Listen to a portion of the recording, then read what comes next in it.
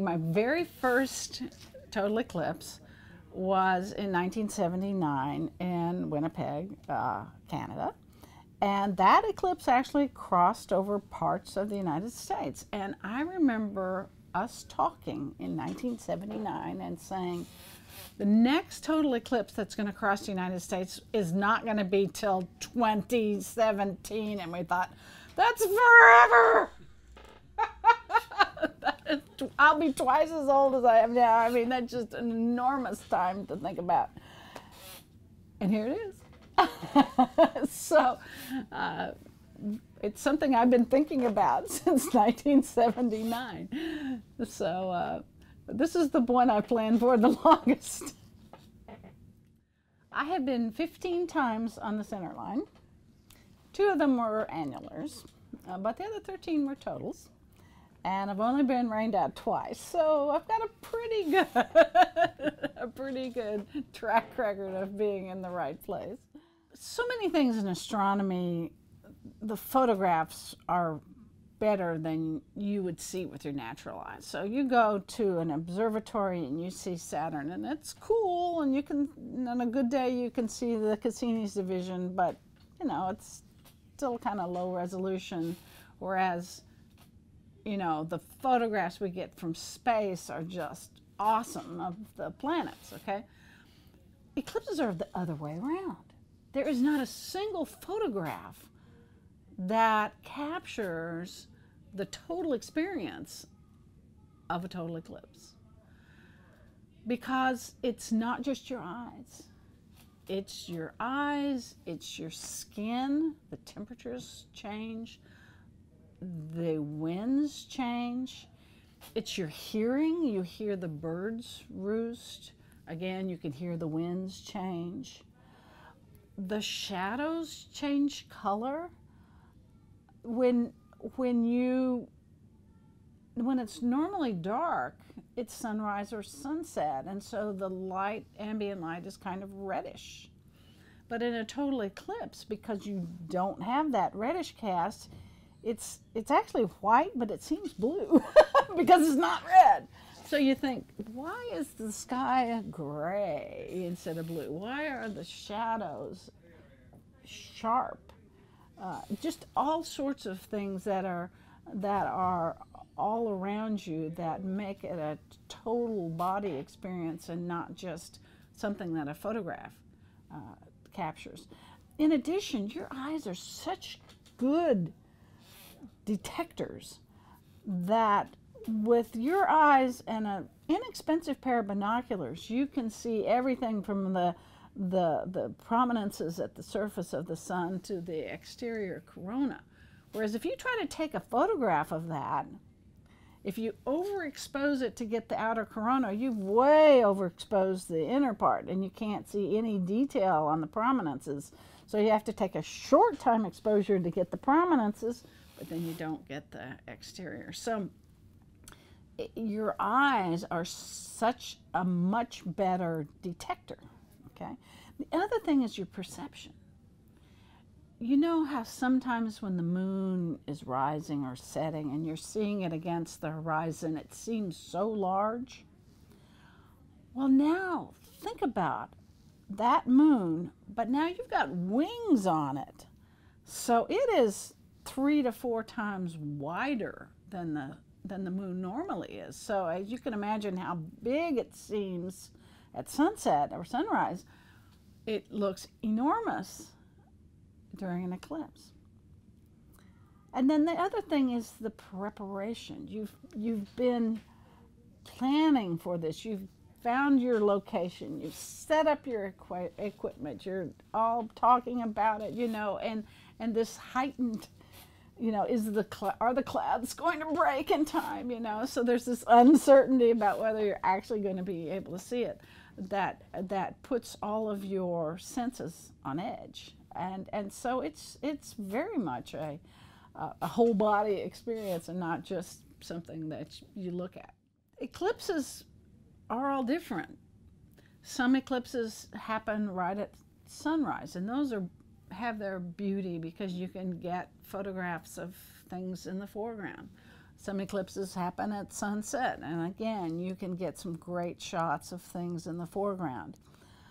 The ones that happen near noon, though, have another effect that happens with an eclipse that's near noon, like this one will be. And I first saw this really well in Libya in 2006. We had an eclipse that was near noon, and we were on a desert. There was nothing to the west of us but sand. And I told the people in my group, I said, don't bother taking pictures of this coming in. Enjoy it. Somebody else will take a better picture, okay? But you need to just experience this. And so I told them, as we're starting to get narrowing down, as we're starting to approach that diamond ring, watch to the west. And as that totality arrived, it was a column of black, like the darkest, biggest tornado you ever saw. Straight up, coming at you at 2,000 miles an hour. And when this column of black washes over you, it just makes your heart go up in your throat, and you naturally tip your head back, and when you tip your head back, it is now full total. And you just go, oh my gosh, it was just like it washed over you. It was, and I mean, everybody went, I'm so glad you told me to do that, because it was just so spectacular. A phone makes a lousy camera. And the way people should practice is on the full moon. See if you can take a good picture with your camera, no matter what it is, of the full moon. And what you find is that most phones, most cheap cameras, way overexpose. And in the moon picture, you won't see any of the craters. You'll just see this white blob. So you have to be able to adjust the iris so that you can bring down the intensity, and you also want it so that it does not try to focus. You want to be able to manually set it to focus on infinity. So some cameras that have scenes, they'll have one scene that's called sunrise sunset. That one works. So if you've got an inexpensive camera and you can't manually adjust the focus and you can't manually adjust the iris, put it on sunrise sunset, and that usually does a pretty good job. The other thing is, put a piece of tape over the flash of your camera. I've had way too many people with idiot cameras that make a picture during totality and ruin everybody else's experience because they couldn't turn off the flash. So I always take all the people in my group, put them in a closet. If they can't turn off their flash, they get a piece of tape. And the other thing is no moving around. Once you're within 5 or 6 minutes of totality, I tell all my people, find a spot, do not move. Because you're going to bump into somebody's equipment if you walk around when it gets really dark. So find a spot, stay there until after totality is over. So this device is a bracket that allows you to take any good quality binoculars that has a mounting hole in its main axis and allows you to take that binocular and mount it on a regular photographic tripod. So you can see my quick release for my tripod here. So you screw the tripod into one end and you screw this into your binoculars, and now you can put your binoculars on your tripod and have them with filters, and you want to have the filters for the partial phases. By having it on a tripod, then you can share this with everybody coming by, okay?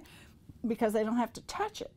Once you've put that filter on your binoculars, you won't be able to see anything but the sun. Everything else will be completely black.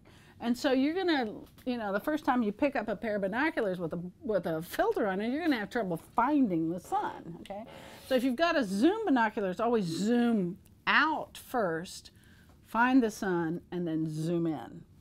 And that allows you to keep it in the field of view, and you only have to adjust it slowly as the Earth turns.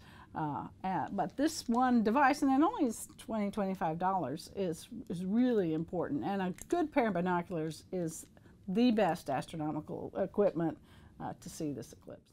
I use projection a lot, but the problem with projection is that it does actually heat up your binoculars.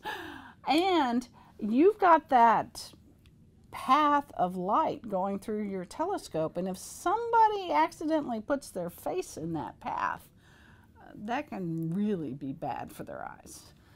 So anytime I use a projection, I'll have people put your hand in that light path and feel how hot it makes your hand. And I say, now think about putting your eye there. Okay? So a projection one you have to monitor constantly. Whereas if you've got a nice binoculars with the right filters on front, you know, you can sort of let people look and, you know, they're not going to accidentally hurt themselves. But of course, it's never safe to stare at the sun directly. But when it's a partial eclipse and part of that sun is blocked, your blink reflex is not as helping you out, okay? Because it doesn't seem as bright, but every bit of the sun that's still visible is as bright per pixel as the whole sun would have been. So people can end up with a little stripe burned into their retinas, and that doesn't go away fast. The first time I saw a total eclipse, I was doing some photography, and I'd also had my binoculars hanging around my neck. I was so stunned when I finally got a chance to look at it that I forgot to put my binoculars on. So I tell everybody, I don't care what kind of camera equipment you got, have a pair of binoculars around your neck. You don't have to have filters on every thing you do. You have one pair of binoculars on a tripod that people can share, because the partial phase takes a long time. It's an hour partial going in and an hour partial going out. So you can have one pair of binoculars that everybody can see the progress of the partial. But once it gets total, it's only 2 minutes long. So you need to be there in the moment and experiencing it, and you don't want to share a pair of binoculars, okay? So you've got your binoculars on your neck and ready to go. And that's the best equipment you can take, and it's not expensive. And during totality, and only while it's total, you can use any pair of binoculars, any telescope without any special filters at all.